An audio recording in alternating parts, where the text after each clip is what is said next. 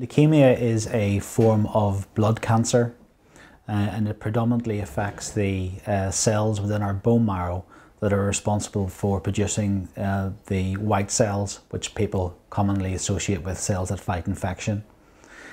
What tends to happen is that the stem cells within a patient's bone marrow that are responsible for producing and replenishing the white cells within our blood become abnormal and cancerous.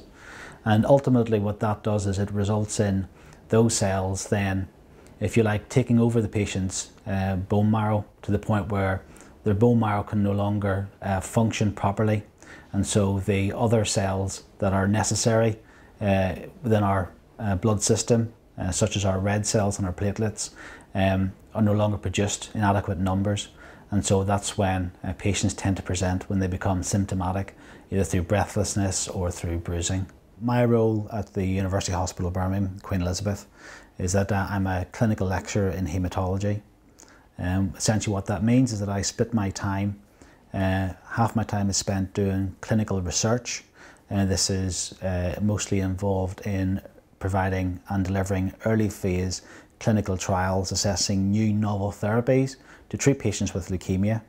And also I've an interest in looking at the genetic abnormalities which underlie the development of leukemia and also dictate the individual patient's response to treatment.